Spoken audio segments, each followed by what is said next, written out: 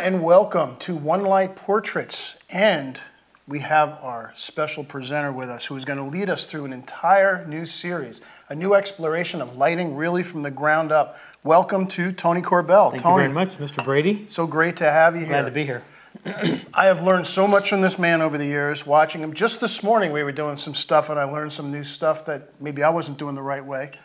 And you guys are going to have a lot of fun with this. So before we get started, and before I officially introduce Tony, that's right. So Tony, a master of light, a master of photography. I've watched his educational series myself over the years and have learned so much. He's just a great educator, he's a great photographer, and he has a way of just putting things across that are so easy to understand. So it's a real honor and a lot of fun to have you here. So really, why are we here? Well, for me, I think the main reason is to dispel some myths and rumors about how scary it is for people to step into the studio. You know, I think that especially people that have been natural light photographers and outdoor photographers, maybe even portrait photographers, that have just been afraid of the studio because it does seem a little scary. And it's like, you know, there's a lot of lights and a lot of equipment, and a lot of stuff to deal with, and there's some concerns in it, and there's a fear factor that's automatically sort of built in. And I think if we can put some of that to rest, we can maybe make it a less scary place, and might make it a place that you can get in and experiment, and it becomes a lab of learning and of creativity and exploration. And fun. And it can be an awful lot of fun. So I think that's the main thing. How did you get into photography? I heard you was a little weird story. You know, for me, I came into this from a very odd position. My sister's husband, who was my best friend, I was his best man when he married my sister, called me out of the clear blue sky one day and said, "Hey, why don't you come to work for me in my new photography studio?"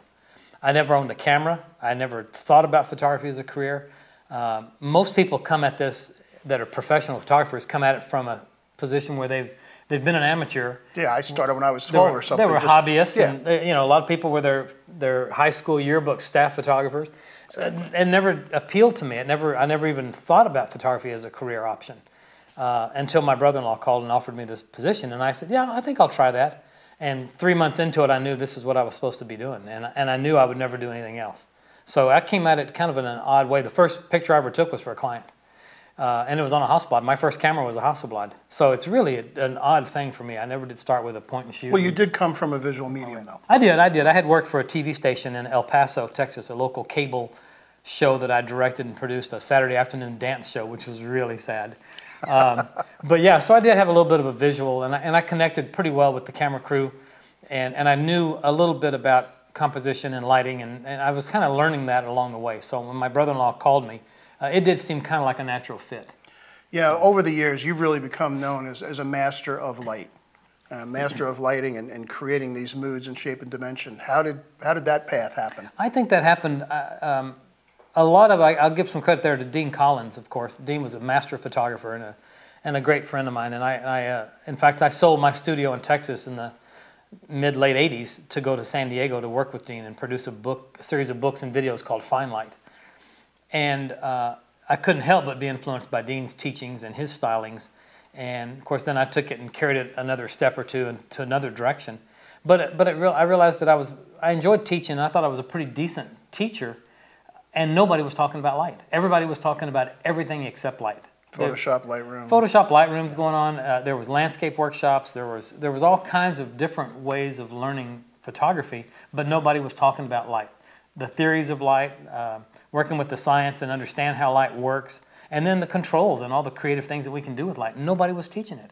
And I thought that's the direction I want to go. Well, from this series, you're definitely going to get a full-blown course on that whole process. So we're talking today, excuse me, about One Light. Yeah. Why One Light? I think it's the natural place to start. When I started a traditional portrait photography studio, usually you had 5 lights that you worked with: a main light, a fill light, a hair light, a background light, and possibly an accent light. And basically, you had all 5 lights in the studio. And either good or bad, sadly for me, most photographers' work started looking the same to me because they all used the same 4 or 5 lights in the studio. And after 2 or 3 years of doing this, I was pretty bored with my career and my craft. And I thought there's got to be more than this. So I started turning lights off. Instead of adding lights, I started turning lights off. Interesting. And I was looking at the work of a great fine art photographer named Irving Penn. And in one of his books called Passages, he talks about the different chapters of his life, much like in the book. So one full decade, he did one light portraits. And I started looking at that and started paying attention to that. And what I found was that I liked my work better when I used one light and a reflector than I did if I had 5 lights in the studio. Now, there's reasons for all the other lights to exist, and we'll talk about that in future shows, of course. But you'll get a little taste of that We'll later. get a little taste of that today, but for the most part, one light, you can create a signature look with one light. You can give a complementary likeness to your subject. You can enhance their features with one light. You can make a narrow face look broader, a broad face look more narrow. You can do a lot of things with one light if you know what you're doing. So why do you think people are afraid of these things? I think it's just the fear of the unknown. Okay. A lot of new photographers don't realize that inside these soft boxes and behind whatever the light shaping tools, that there's 2 light bulbs in there. There's a modeling lamp and then there's a flash tube. And the modeling lamp is only there for one reason, so you can focus and get a good visual of an approximation of what you're going to see when you take the picture. But then the flash tube fires off separately, and the flash tube fires off at a 2,000th of a second flash duration, or 1,000th, or whatever the flash duration might be, and it freezes the subject, and the exposure is made. So, if you think about it in one respect, your shutter speed in the studio doesn't even really matter. 60th of a second, 125th, 30th, doesn't matter, because the exposure is based on the aperture. The aperture takes care of the primary subject, and that's based on what's coming out of that flash. Yeah, there's not enough ambient light to contribute. Yeah, not really. Yeah. Not really. Okay. So we're going to be dealing with a monolight today. Yeah. Just for those that aren't used to using those things, how would you define a monolight? I think a monolight, for me, is best described or defined as it is a singular unit that is all completely self-contained. All of the capacitors, all the controls, everything I need to do, anything I need to do with that light, everything is on the head. It has one cord, and it's an AC cord that plugs in the wall. So all of my controls are right there on the head. It's very convenient, and I can control everything in 1/10 of a stop increments or 1 full stop increments. So for me, the control is pretty amazing, and I can get exactly what I want out of those heads by having that individual control. All right, so what we're going to do is we're going to take a little closer look at the monolight. We filmed a little segment the other day to zoom in on the controls so you could see, and then we'll take a little tour around the studio before we start actually playing with the lights. Perfect. So let's take a closer look. We're going to be using a Gemini 500R, which is a self-contained monolight system. Take a look at the details, what you can do with it, and then we come back, we'll take a tour of the studio and then put them to use. So here in this situation, my meter is reading 11.4. 11.4. Now what I love about these Bowens lights is that on the left, the control knob is full stop increments. The one on the right is 1/10 of a stop increment. So let's say, for example, I want to shoot at f8, but my meter reading is giving me 11.4.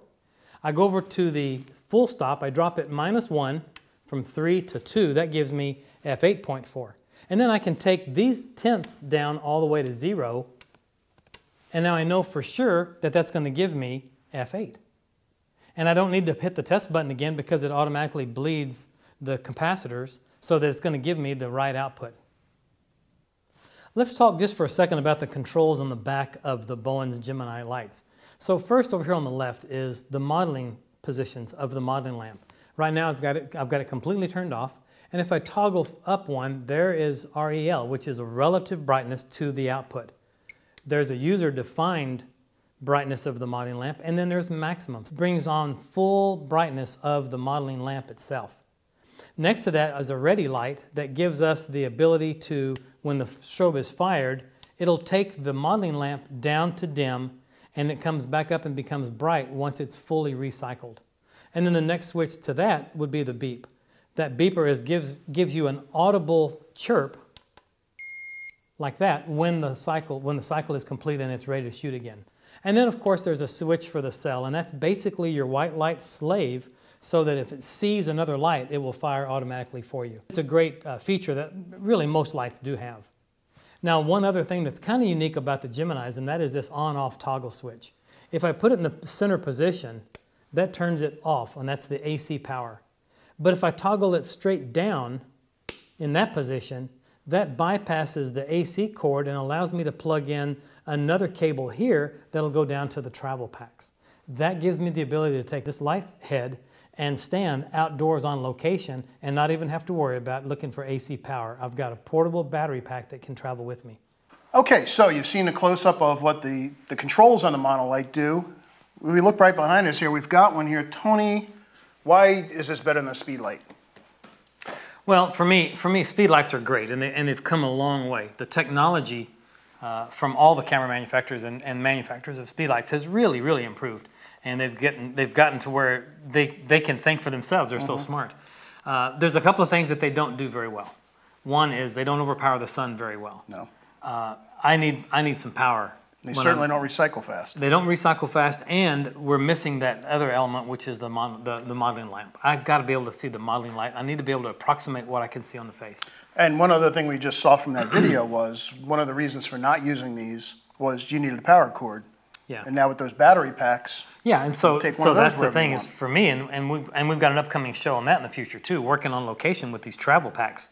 They just plug right into these guys. It's fantastic. So I've got my mobile power with me, but I've also got the thrust of having these monolights. They're just so much powerful. So we've got a softbox on here. Yeah. Why softbox? Why not? I know everybody's got umbrellas with their kits. Why not an umbrella? You know, I think that all of the light shaping tools that we have softboxes and grids and reflectors and umbrellas and all that stuff. Every single one of those tools have a right to exist. Sure, they have a use. They all have a use. For me, umbrellas are great for one thing. In fact, they do one thing better than anything, and that is sending light everywhere. Yeah. So for a big group? For big groups, ideally. You know, if I'm going to do a football team, I'm going to need 2 or 3 or 4 umbrellas, and I can light the whole team. I could not do that with any other light source. So the umbrellas are great. Umbrellas are not good if you're in a small studio and you need to control light. That's where the softbox shines. And the softbox gives me, you know, a great soft light source at distance. That's a reasonable working distance. It also contains the light and keeps the light from spilling all over the studio. You have control. So I've got control, and for me, that's real important. If I'm trying to keep light off of a background, I can control where it goes based on just positioning. And then, of course, there's grid spots, egg crate grids that you can put on them and really narrow that beam down so where it's controlled where you place it. And we will get into that, all the details of the light shaping tools later. So how are we going to fire these things, or this thing today? I like to work with the Pocket Wizards. See one right here. This is the Bowens model Pocket Wizard. You can get them in yellow if you want them to match. This is my new yellow, and I love it. What's great for me about this is I don't lose it inside the black insides of a black camera bag. Yeah. I never lose my remote. I can always spot it now.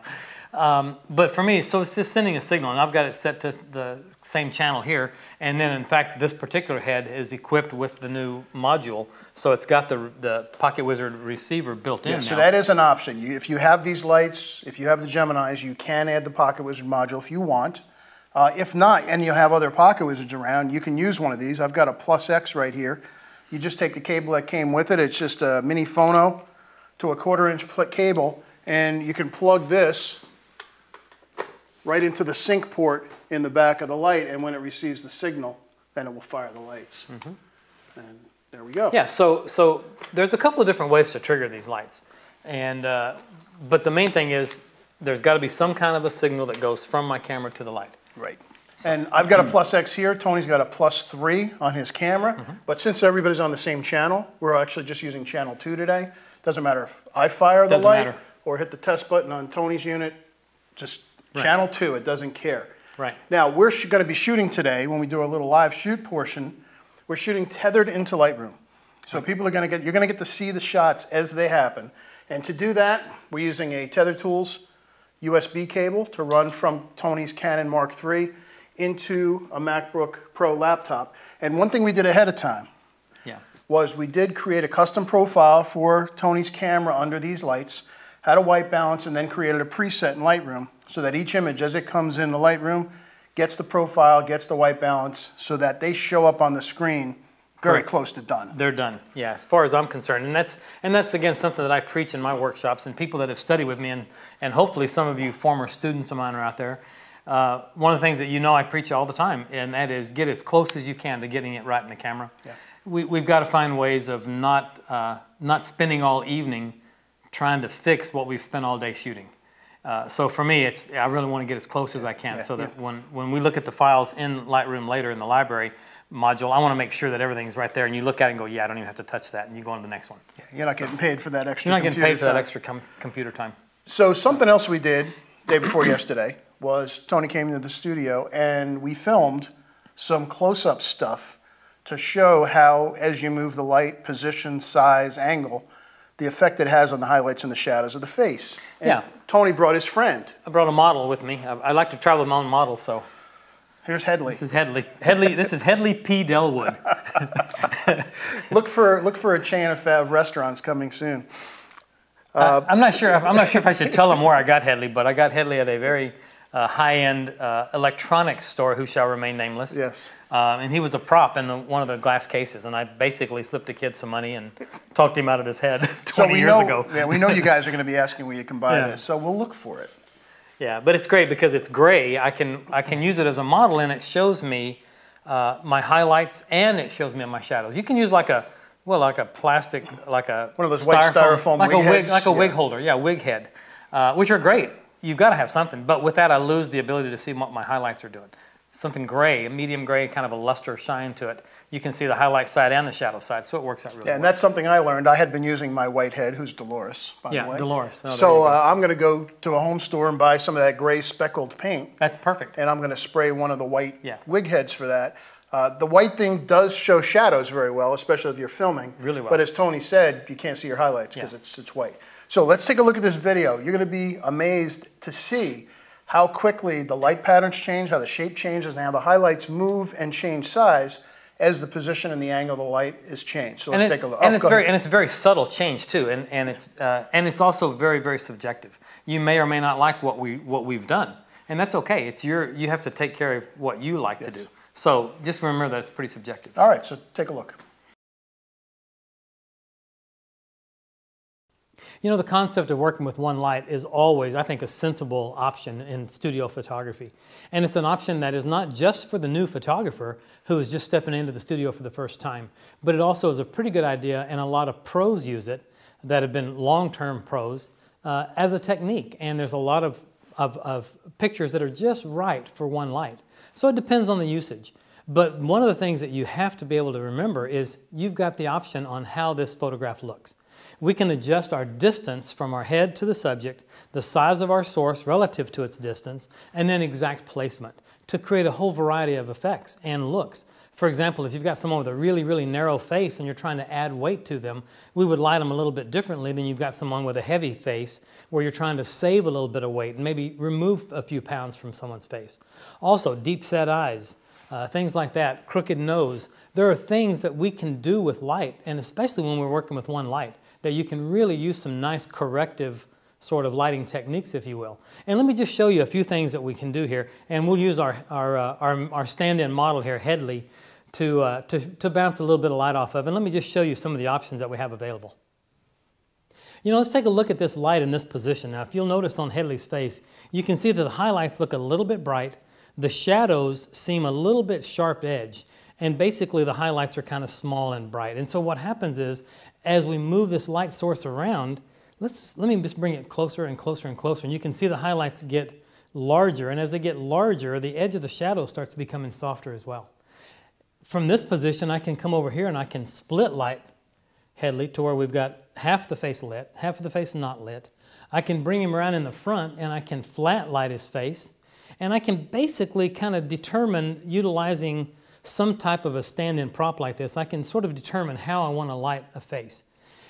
For me, and to photograph someone like Joe, I'm probably going to bring my light source in fairly close, about like this, and probably at about a 45-degree angle, something like that. I might come up a little bit higher and tip my light source down just slightly. But basically, you can see that what we're doing here is nothing more than highlight and shadow control. So one light source gives us the ability to control the brightness of the highlight, the size of the highlight, and the edge of the shadow. I can make the shadow sharper or softer based on the size of the light source relative to its distance to the subject. So you need a hard edge shadow, all you have to do is back the light up. You need a soft edge shadow, bring the light in, or make the light bigger. Either one of those will achieve a softer edge shadow. Those types of controls in the studio help me immensely in controlling what I do with one light. You know, the great painter Leonardo da Vinci one time wrote in some of his papers that in order to produce depth in a painting, you have to have 3 brightness levels. You have to have the true brightness of your subject, a brightness that is brighter than the true brightness, and a brightness that is darker. Well, that's highlights and shadows. So he taught us we've got to have directional light in order to have highlights and shadows to produce depth, shape, form, roundness, texture, all of that we create with light. And it's so much easier to do that with one single light source. You can see what you're getting. Now, what's interesting about Headley, and you know, I got a gray head, which is perfect because if you use a white styrofoam wig holder for your prop, for example, the only issue with that is you can see your shadows great, but you really can't see your highlights. You can't read your highlights very well. So I would recommend if you're going to get a prop of some type to do this kind of work, and to sort of as a learning tool, as a teaching aid for yourself, paint it flat gray or luster kind of a gray tonality so you can see both highlight side and shadow side, because you got to work with both sides of the coin there in terms of contrast creation and contrast control. So that's pretty important. And then also we want to talk about not just the directional of this light source, but we also have to talk about its positioning. And again, you know, in portrait photography, we've all been taught that your main light should be 45 degrees from the subject. That came from some of Da Vinci's papers, where he said the shadow on the ground from your subject should be as long as your subject is tall. Now, if you think about that, that's a 1505 way of saying 45 degrees. If I've got a 6-foot shadow from a 6-foot man, my light's going to be at 45 degrees. And I think that while that's kind of one of those rules of thumb, it's pretty accurate. It's pretty close. Generally speaking, if your light's at a 45 degree off to the side and 45 degrees up, you're going to have some pretty good light. It might need to be altered if somebody's got deep set eyes, or if they're wearing a hat, if they've got a lot of hair in the front of their face, a lot of bangs. There's some adjustments can be made. But with one light, folks, I'm telling you, you can do so much more work than you can imagine. And it's really not as difficult as it seems. So, you know, one of the other options, too, when you want to feather your light source in an effort to elevate the brightness of your background, is at this distance, we're pretty far away from that dark gray seamless paper. So let's just move everything closer. We'll move the light closer, we'll move Headley closer. So we'll do it like this. We're just going to roll him back here, closer to the background, maybe something like that. And then let me just grab my light source, and I'm just going to roll it closer, and we'll keep the same distance between the light source and Headley. And you can see I'll bring it in, and I'm just going to flip this to a horizontal situation. And now I'm just going to feather that light toward the background, toward the background, toward the background. Bam, right in there. Now look at the brightness difference from the background as the way it was before. First of all, Tony, what's your favorite size softbox for a one-light portrait? Well, I think if I only had one, it would probably be the 80 by 100, which this is that size. It's kind of a medium size softbox, and it's great for headshots, and it's great for 3/4 length. If I was shooting full length, I probably wouldn't use it.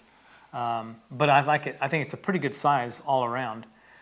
Then there's also another one that's a square size. That's 100 by 100. I think I like that one quite a bit as well. Okay. But the 80 by 100 or the 100 by 140, those are both pretty good sizes. And yeah, that covers for most of the work that I need to do. A couple of you mentioned that you don't know that much about Bowens, and they have been somewhat hidden until recently, so we're making sure that they've been around a long time. They have been around a long time. In fact, they're the guys that invented the monolight. Yeah, so 45 years ago. They've been around for a long time. So speaking of the monolight, if you're in a battery pack, how do you work around the fact that you lose the modeling light when you go off a battery pack? Yeah, it's a great question, and it is something that will happen. And I'm sort of glad that it does bypass the modeling lamp ability. Basically, when I take this out on location, lose the AC cord and plug in the cord that goes to the travel pack battery, I do lose my modeling lamp. I just have to know what's going to happen, and a lot of that is going to be experience, having worked in the studio some. Certainly, I'm going to use my meter to make sure my exposure is accurate and correct.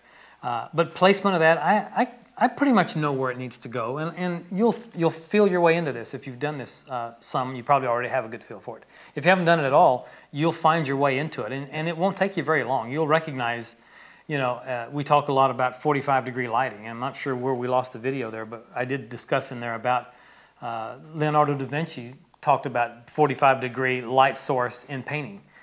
So 45 from the camera and 45 up gives beautiful light quality on the face, which has shape, form, texture, dimension, and depth, what we call three-dimensional contrast. And as long as we can create that depth, you can kind of guesstimate where that 45 is. We'll make sure we cover that when we go to live, so Yeah, we sure. can see that. Sure. Someone asked a question about recommended lights if you have a small studio. They mentioned like 15 by 30. I can actually answer that because our studio is almost exactly 15 by 30. And generally we get by fine with we have some Gemini 400 RXs that we use in our studio. If it's a little bit bigger group or we're going to move into another location, what we use is a 500 as our main, and then we'll use the 400s because they're light as our hair and our fill, our accent lights. Because it's nice to be able to put a small mono light up on a boom rather than the bigger, heavier ones. It's just for a safety issue. So and the cost is you can't beat the price. The kit is under $900 for two heads, 2 light stands, and everything. So Tony, let's continue on. So size and direction of the light source is going to have a big effect on it, and we've seen some demonstrations, and you're going to see in just a few minutes some examples of what happens as you change that. In the meantime, though, especially if you're out and about and you've lost your modeling light, how do you get your perfect exposure when you're doing this? You know, if you talk to 3 photographers, you're going to get 3 completely different answers. And I don't know which one's right, and I won't ever tell anybody what to do with their work. I will. Well, there's a lot of guys that are like that. No, you must do this. I won't do that to anybody, but I will tell you what I do and how it works for me and why I'll never do it any other way. For me, it's a very simple matter of making sure that my dome, my incident meter, and this is, of course, today I'm working with my L758DR, which is my favorite meter in the world. It is the best meter there is until you drop it. Tony would know all about that, by the way. It fell off of Stone Mountain, Georgia a while back. But I think it's a very smart meter, but it only has one brain when it's in the incident mode, not the spot meter mode. And that one brain is reality. And so that's what I think of it as my reality meter. So if I'm under the light source here, if I'm being lit by the softbox here, I'll place, my camera is right here where the video camera is, where we got Rick back there. I've got the dome, I'll place it right under my subject's chin, and I want to make sure that that dome is fully illuminated by my main light. So I just go for a single light, you're going to point single back light, to I'm going to go right there.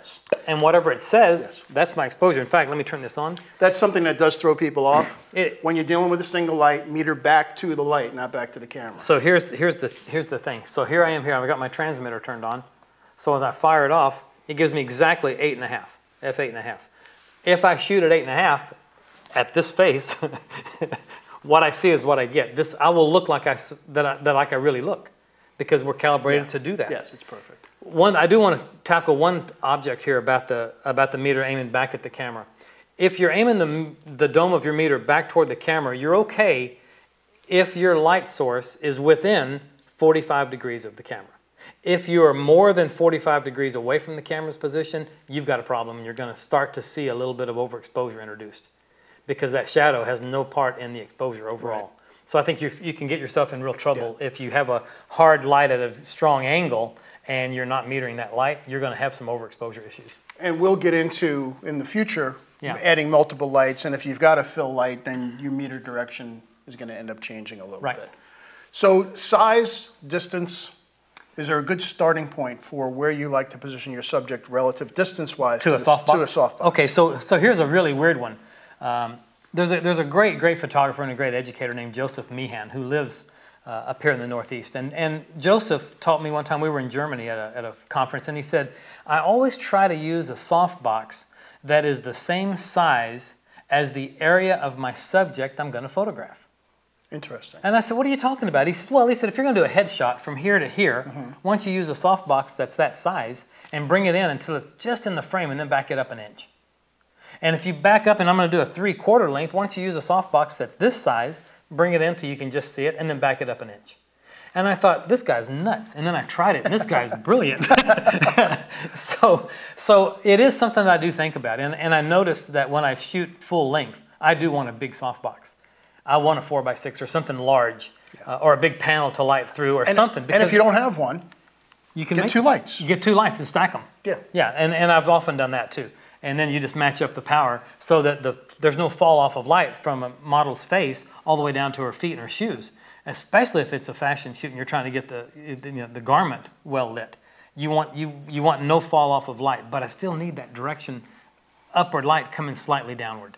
So as soon as I can do that, then have my second light below, then you're onto something. All right, so I mentioned that we did have this video, a little slideshow Tony put together where he shows some of his work.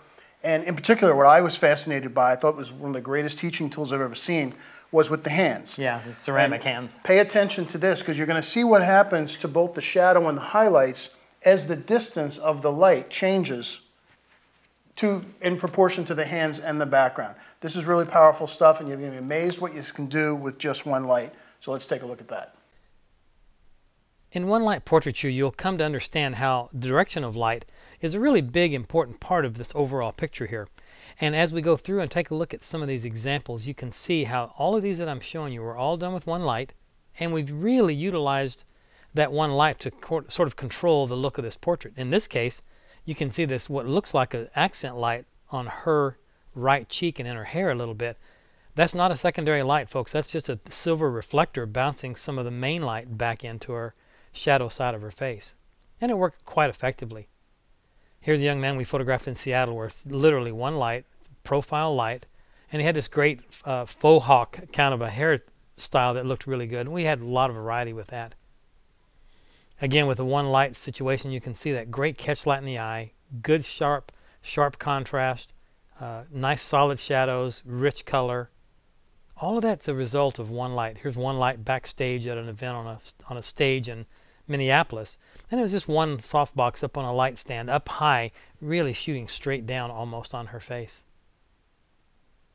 Again, one light on her, and it spilled onto the background just slightly. And you can understand how working with something that's dark, the highlight is everything in terms of contrast. So when you work with light skin, you work with shadows. When you work with dark skin, you work with highlights. And keep in mind, it's all about the size of a light source relative to its distance to the subject. That's what one light portraiture is all about. As long as you understand that size of source relationship and the distance, boy, you can really create some really great work. Here's a small vase with a light source that's a pretty far distance away from that subject. So in that case, look at the highlight. It's very small, it's very bright. And as we can increase the size of that source, the highlight becomes almost an element of the picture itself. And in these ceramic hands, I know I want to bring in a little bit of a reflector on the top hand just to separate that finger up there where it's a little bit dark in the background area. So there we just bounced a little reflector in there. And again, this is working with one light and a dark subject. Now, what's interesting about this is here it is again with one light source, and you can see the highlights, and you can sort of see the brightness or the darkness of the highlights. As we change their size relative to the distance, here we just backed that main light back up, way back we went from 2 feet back to about 7 or 8 feet. And you can see, let me back up and do that again. Watch this. Watch the highlight get brighter and smaller at the same time. And that's the theory of physics. That's what happens with the law of the inverse square. And then so here you can see that all about the highlight. Everything about working with a dark, highly polished subject is about, it's an element of, and an exercise in highlight control. And if we switch that out to now a white subject, now we're talking about the shadows. And you can see the shadowing under the fingers. There's so much to talk about. Now here we've got our subject, and we've got white and black in this shot. He's got this dark black leather jacket on, this duster, if you will, and he's got snow white hair. So the shadowing is what's given me that great contrast in his hair, on his face, and his eyes. And then look at the highlights across the top of that jacket. That all helps. And again, one light on location. Now then the next obvious step would be to add 1, 2, 3 more lights to the set. And we're going to talk about that in a future webinar. But for this one, you can see that if I turn off all the accent lights, there's just my main light. But we've completely lost the separation on her waist up against where the sofa is. And you can see where her waist and her hip are just completely gone. We can't see her true shape, form, or design, or depth. So if we bring on one accent light, right there. Now we can start to see the reason for adding a second light on a set, or maybe in this case another little accent. And now we start to see the reason for adding a third light on the set. So as you can see, we're going to start becoming more and more complex as this series goes forward on working with light control in the studio, utilizing these great Bowens Gemini lights.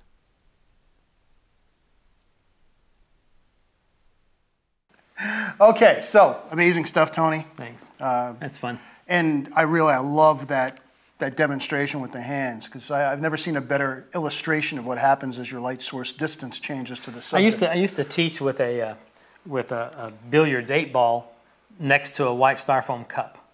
So I would teach highlights and shadows with That's cool too. with those two tools. But something about the hands just really works well. That's just fun. One question that came through, there's a couple of guys from Bowens that are answering your questions. Thank you guys. Thank you to Jason and David for that. Sure. So if you're not in the chat room, you're missing out. Just check it out. It was a question, and it's a good question. And somebody asked, why, if you're using one flash, do you meter to the light source while in the sunlight you need to avoid direct exposure onto the dome? And that's a really good question. And the reason for it is, if I can borrow your meter a second, when you're out in the sun, people don't think of the sun as a point light source. It is an enormous source, but it's 93 million miles away. Yes. So, yes, it's illuminating everything, but that one little dot is a point light source. It's as if you took your softbox off and you put your flash 100 meters away. Yeah. So even though it's illuminating everything, there's that one really super bright, hot dot that is showing up on the top of the meter. That's why when we meter outside, I do it. I get a finger in between the dome and the point of the sun so I can just mask out that little specular dot, because it is so much brighter than the ambient light that it'll cause you an underexposure. You'll underexpose generally about 2/3 of the stop. I was going to say a third to 2/3. Yeah, that's about right. So in a softbox, even though it's relatively small compared to the sun, it's only this far away from the meter. Yeah. So it is an even, very large light source that is uniform over the entire dome. But very good question. Yeah, and the thing that I always sort of try to keep people in mind is its size is always relative to its distance to the subject. Yes. This is a big, nice, soft source if my subject is this tall. Yeah. If it's 20 feet away and I've got a 10-foot subject, it's a very small source. So that's the whole story. Right. The size, distance. Size relative to If you take this beautiful softbox and move it 40 feet away, I got you might as well not even have it on there. Use the sunlight. So Tony has agreed now for our action part of our presentation here. I don't know what I was thinking. To really take on a challenge, he's going to photograph this. He's going to photograph me and try to make me look good. So I'm not sure what to do with a face like this, but we'll take a stab at it anyway. I love you too. So first things first is I want to get Joe positioned. All right. Let me get over here and let me get this light brought in. Hold the meter for you? To position. Oh, I think that's all right. Oh, and also, just so people know again, we're shooting tethered into Lightroom. You're going to be able to get to see the screen as the image pops up. And what we did was we created a profile for these lights, for the camera, so that this gets applied as the image goes into Lightroom, so we know. So it's preset. It's preset, done. Color balance, Yep. Perfect color profile.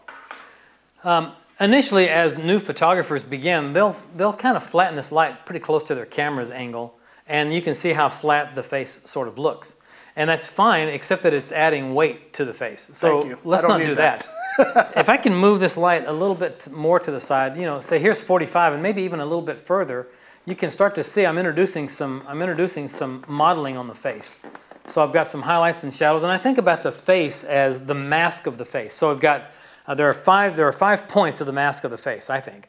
The tip of the nose, the chin, both cheeks, and then right between the eyes on the forehead. So that mask of the face is what I'm looking at when I'm positioning my light and when I'm trying to look at my subject and determine what I'm going to do next. But first things first, I've got my transmitter in my meter. That's my Pocket Wizard product, and so it matches the channel that I'm on here. So I can hit my test button with my meter, and I get exactly what my exposure is going to be. So I'm going to put it again right under the chin, aim it right at the light source, pull the trigger, and it says f11.0. So if I shoot at 11, it's saying I'll have reality. I'd rather go down a little bit, so I'm going to drop it one stop, and I'm going to take it down. Let's take it down there, and I'm going to do it one more time and see if I can't get closer to 8. So now I'm at 8.0. So now, if I shoot at f8.0, I'm going to get exactly what Joe looks like. So let's take a shot. For what that's worth. Good or bad. Let me get back here and get him positioned. So, Joe, you're standing just about right. Let me move this light just a little bit. I'm just going to feather this light in front of you slightly. Okay, take some light off the background. Just a little bit, and I'm trying to get this edge of the light on the inside of the box to give a little bit on that side. Soften the shadow. Yeah, exactly. That's exactly what it is. So you're standing just about right. I just want you to kind of from your waist just lean right over your belt a little. That's it. Yeah. Now turn your head to me slightly, a little bit more, and let the top of your head just tip in right there. Good, right there. Don't move. Nobody moves. Nobody gets hurt. That's my motto. All right, let me find you right here. There you are. Good. I'm going to tip my camera very slightly. Great. Good. So you tip the camera why? I tip my camera because it just gives a little bit more of a sort of a, what I like to think of as dynamic symmetry to the face. It puts a little bit of a tilt. And it's not much. You can see from my positioning here. It's just a little bit, but I think it does add a little bit. Let me just take a look at that and see how we did there. Did that come in? Considering the subject matter, it doesn't look half bad. Might be my new Facebook profile picture. That one didn't pop in yet. Oh, yeah, I think that is the last one. No, because that's see the chair there? Oh, yeah. And the wrong shirt. Okay. That was our test. Let's try this. Okay, now it's working. Now we're doing. Let's do this again. All right. You know what? Let me just restart tethering. Okay. Yeah, so while he's doing that, folks, let me just reiterate. There's a couple of things to keep in mind. You know, photography, if you look at photography, it's defined as the science and art concerned with forming and fixing of an image onto a plate or film made sensitive to light. It's always science and art in all the definitions that I've seen in dictionaries. So we got to know the science part of it, sure, but it is still an art and it is still about opinions. And boy, subjectively, everybody's got their opinion of what they like and what they don't like. That's for sure. Okay, so yep, we're going. Okay. I think I'm in kind of the same spot. Yep, let me just take a look in here. Oh, you look great. You've never looked better. There you go. There you go. See the lights off. Huh? Turn the lights off. There we go. That should be popping in. There you go. Yeah, that looks pretty good. But you can see now by having the light direction the way we've got it and the way we've got him posed, it's basically doing a pretty decent job of bringing light off of all of the face. So it's almost selective area lighting, if you will, and that is really good for helping when you want to add weight to a face or take weight away from a face. So in this case, let me do one other change here. Let me grab the reflector here. Okay. You stay right where you are. All right. I'm just gonna... Also, by the way, Jen, if you would make the screen full for just a second, one thing we also like to point out is take a look at that histogram in the upper right. I know there's a lot of photographers, when they see that, they'll panic and think they're way underexposed. But that is exposed perfectly. Even though you've got that big mountain peak over on the left-hand side, it's because there's so much dark in the image. That is what this histogram should look like. And it doesn't necessarily mean that that's a bad thing if you see a lot of dark area. It just means that it is dark in those areas. Now I'm just going to bring this reflector forward a bit, and I position my reflectors a little bit differently than a lot of people. A lot of people Definitely than I do. I just learned this morning. Most people will have their reflector right here pretty flat to the subject, sort of like in this position. What I've learned over the years is I like it a little bit more forward and at a little bit of an angle. And it gives me the ability to do some things that I previously couldn't do. So for example, if I want to slightly change my ratio of contrast from, right now I'm at a pretty high ratio, or a pretty low ratio of maybe a 2:1 or something like that from highlight to shadow. But I can change that by how much light I let spill onto that reflector from the main light position. So I can change that ratio by just simply swiveling this a little bit. It's amazing what you can do. It's just a little bit of movement. Just a little bit of movement, you can really change things. So let's do another one with a little bit of a fill. You want to remeter? I think I'm closer. Yeah, you are closer. So good call there. In fact, let's back you up just a half a step. That's it right there. Perfect. I'll put a little bit right there. Let's just check that. Yeah, we picked up a little bit. So I'll close down third on that. So we're about F9 now? Yep. So I'm going to come around just a little. Now again, lean forward right over your belt. And folks, when you're wondering why I'm doing that, I'm saving him 10 pounds right under the chin. That's all I'm doing. And he knows it. And I wasn't going to tell him. Great. Now just bring your head to me just a little bit. Just your head. A little bit more. Right there. Perfect, perfect, perfect. Good. Good one. Great. That's much nicer there, I think. I do want to get a little bit of a fill, a little bit closer. So I'm just going to bring this in just a little more forward. And that just picks up a little spill from this. And it just helps open up the face a little bit more. So I'm just going to come in right in here. Here we go, right there. Great. Good. Now, I want to make one other change here, and then I'm going to have him reposition a little bit. And that change is simply, I want to turn, here, I'm going to get this out of the shot, because what I'm doing next is a little bit more dramatic, maybe, but it gives me a little bit more of a flexibility issue. I'm just going to take my softbox and turn it horizontal. So I'm just going to spin it this way. Okay. So now it's a little bit horizontal.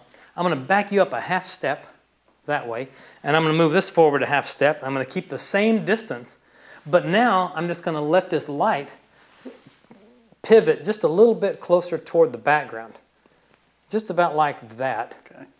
And in doing so, all I'm doing is I'm able to open up that background just a little bit. Now, this is one of the nice things about using a gray background. You can make it go really light to black. And that's the thing. This is a pretty dark gray, but if you get a gray that's just even one stop brighter than this gray, you can really do a lot with it.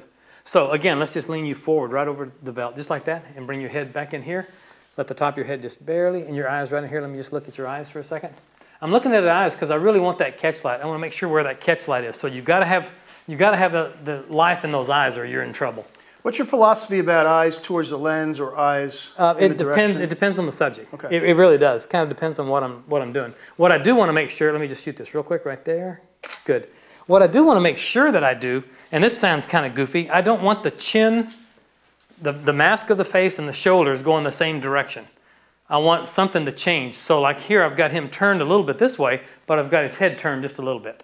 So I don't want him to be like turn your head toward this way. Right there, I can't do that.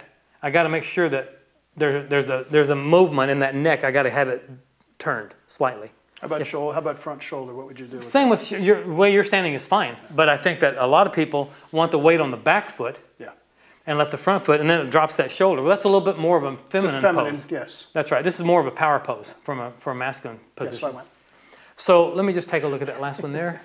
Yeah. So now now you're starting to see we're opening up that background, and our black background's gone away. So that's terrific. I'm just going to toggle back one click.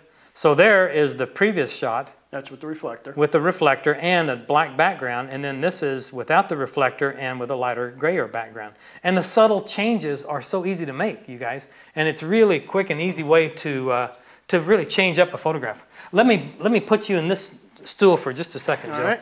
And in this case, I want to have your shoulders turned opposite the light, so I'm going to put you at a 45, kind of going that direction. Okay. Now, one of the things that you learn early on in photography is that when lighting into a flat subject, you lose depth and shape and textures. It flattens out clothing, it flattens out features. And if you're wedding photographers, you know that when you're photographing a bride and you turn that bride's shoulders into your light source, whatever it is, you lose all the modeling on the gown, you lose the beadwork, you lose the pearls, you lose everything on that gown. And you lose any depth and shape of the model themselves. So in this case, and that beautiful décolletage. That's it.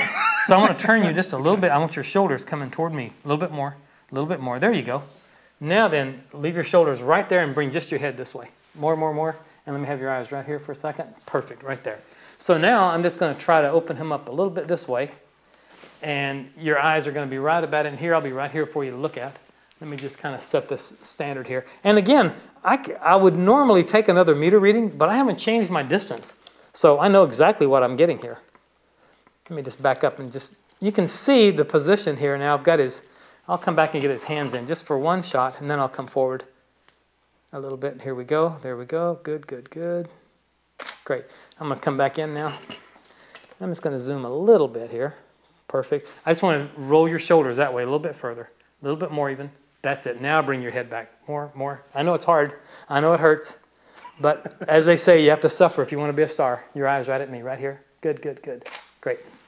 Also, one other note, when you've got your model sitting in a chair, don't have them sit deep in the chair. Yeah, you want to get them on the edge of the seat because you don't want big butts. Well, and not just that, it also helps keep their shoulders up straight. Yeah. So, Cool. I think we got it. Let me take a look at that last one. Yeah, that's looking pretty darn good right there. So here's the previous one. And actually, since we've got one in the chair, why don't we bring in the reflector for one so they can see that as well. Sure. Okay. And then we'll see if we've got any questions, and we'll take it from there. So let me bring this in a little bit further. So again, notice how close the reflector is. You might be just out of camera range. Again, the longer the focal length of the lens, the closer you can get things to your subject because of the perspective of your lenses. So I always like to work with the longest lens I can get away with in the studio. That's just a habit, and for me, that's just kind of the way I like to think. Okay, so now let's just bring your head around again and your chin down a tiny bit. There you go. Man, it's too much. Come back up a little. That's it. And your eyes are going to be right there. Perfect. Perfect? Well, I don't know about perfect, but not bad. How's that? Right here at me. Good. Gotcha. Gotcha. I think we got it. And yeah, there we go. So now you can see there's the previous shot, and then here's one we just did. So you can see that ratio changes from, like a 4-to-1 ratio between highlight and shadow to closer to a 3-to-1, almost a 2-to-1 ratio between highlight and shadow. So I don't know what's right because I don't know your client. I'm not sure what it is that you want to shoot, but the option is there, and you've definitely got some options there. So let me get this camera pushed out of the way. Where'd my iPad go? There it is. Get this right over here. So we got some questions there, Joe? Yes, let's take a look. Okay. Okay, so when you're using a softbox, in fact, if you can maybe turn that around the side because they're asking about the front. Sure. How big a factor is having this recessed panel for controlling light? Well, I think a recessed panel is always helpful. It's not required, but it is helpful because if it's recessed and if you've got this Velcro that goes all the way to the edge, then there are external components that you can put on there, like such as the grid. Yeah. And I'll tell you, folks. It might seem like the grids are very, very expensive. Man, you got to have them. They are so helpful to have when you're on a shoot because it might be a situation where I've got a white background and I've got to keep light off from hitting it, and I can put a grid there and no light will spill to that background. We'll get into when we get into the light shaping tools later on in the series. We'll show you all about grids. Sure. And they're actually the soft grids for these are not expensive. Good. They're actually fairly inexpensive, and they really keep the light channeled. Going in one direction. Doesn't focus the light, but it channels the light and directs it. Tony, how do we sum up? How do we sum up one light? I think the main thing is my biggest point across, and certainly for the new photographers that are paying attention today, don't be afraid to get in there and try this stuff. You see how simple this can be. You get one light and you get a meter, and you get a subject of some type, and take an exposure reading and do exactly what the meter tells you. You're calibrated. Your monitor's calibrated. Your meter works the way it's supposed to work, and remember that the incident meter is a reality meter. A reflective meter, a spot meter doesn't really have a place in this particular instance. Right. I don't care how much light is bouncing off of any surface in here, but I do care about how much light is striking. And that's what your camera's doing. Well, that's right. Your camera's just measuring what's coming back off. That's just a reflected source. I do want to tackle one other topic. I'll ask a question that nobody asked yet. Okay. With metering and exposure especially, okay. What about the difference between a light subject and a dark subject? Good question. In exposure? You don't change the way you meter, you change the way you light. And the way I've sort of learned to word it in workshops and in some of the books and writings that I've done over the years is you have to learn to light for someone's tonality, but you can't vary or change your exposure because of someone's tonality or a subject's tonality. A black car is supposed to look black. That's its job. It's dark. And a white car should look white. That's its job. We did talk about one subject where this did not apply. Or you had to do something else. Your Labrador. If you're going to photograph a black labs, if you look up the word black Labrador in the dictionary, it says light-sucking dog. A black lab will eat up every bit of light in the room. And so in that instance, you've got to use a lot of edge lighting and accent lighting coming forward to show some sheen and some texture in their coat of their fur. But boy, without that, you can put all the light you want on there and you're never going to get much detail in the hair. I think this was a phenomenal start to a new series. We've got a whole bunch of them planned over the next couple of months. In fact, you've also got something new going on. Can you tell us about Team Bowens? I can, yeah. If you, you know, it's funny, my new responsibility here, working with these guys at the Mac Group and working with Bowens and specifically, I'm going to sort of oversee a group of photographers that we're going to bring in called Team Bowens. And one of the first things that we've started is we're starting live today and announcing for the first time teambowens.com. So if you go to teambowens.com, what you'll find is, at least for right now, you'll start seeing a pretty active blog. That blog we're going to add to at least a couple of times every week. There's 3 or 4 articles on there now, and we've got several already done and they'll be posting next week. But it's going to be a very educational site, and it's going to be an educational blog. It's not going to be a, here's my pretty pictures, don't you think they're nice? It's not that. Yeah, it's a teaching tool. This is a teaching tool, and so it is a free blog that we want everybody to go to and feel comfortable, you know, bookmark it and come to it regularly. If you've got questions on the lower right corner of the interface, as you toggle, as you roll down and scroll down and read one of the blog entries, you'll see that you can enter a question. And I'm going to look at this thing every day and answer questions. So please feel free to jump in there at any time and ask questions. I think it'll be real helpful, and also some suggestions about upcoming topics as well. So you can't beat it. You guys are being offered a free education in photographic lighting by a master photographer, a master lighter, a master educator. Master knucklehead. And you can't, well, that too. and you can't beat the price. So we all learn from each other. Even if you're an experienced photographer, you're going to learn new things. If you're starting out, you'll learn to get rid of the fear. Yeah, I think so. I hope so. That's the idea. So I think you started by showing. It's really not that hard to do. Just get that. You got to get that one light correct first before you start adding your other lights. Right. Speaking of which, just going back to your slideshow, we can reference back that a second.